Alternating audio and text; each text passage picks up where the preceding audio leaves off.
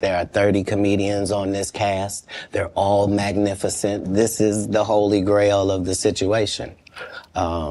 So yeah, I was able to make sure that, because it wasn't just my first movie, it was K.D. Albert's first movie, it was Terry Crew's first movie. Absolutely. I was the leader of this group, which meant that we didn't do their rehearsals, they did rehearsal, we did our own rehearsals daily to make sure that we were at the level of professional actors, which is what made it so egregious, that guy.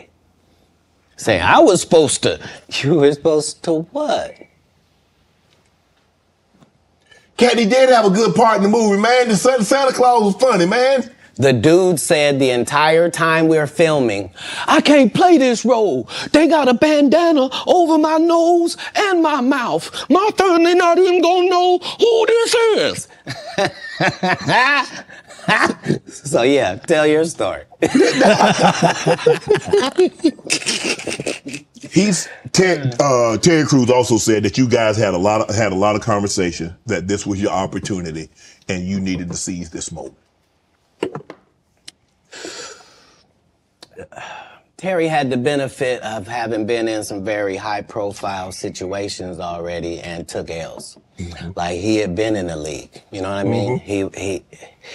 He had done pro wrestling. He had done a lot of things. He had been televised in some things that hadn't worked. Right. And this was just fortuitous for him.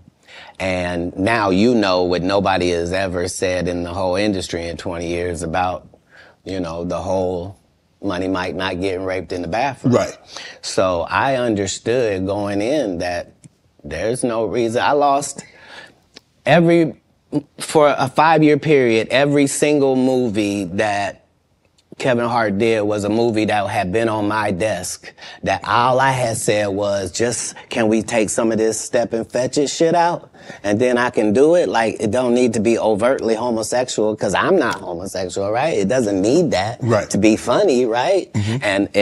And me saying that and them going, oh yeah, no problem. And then going to give it to this other guy and having him do it just like it was, and acting like I'm a bad person because I keep standing on my standard.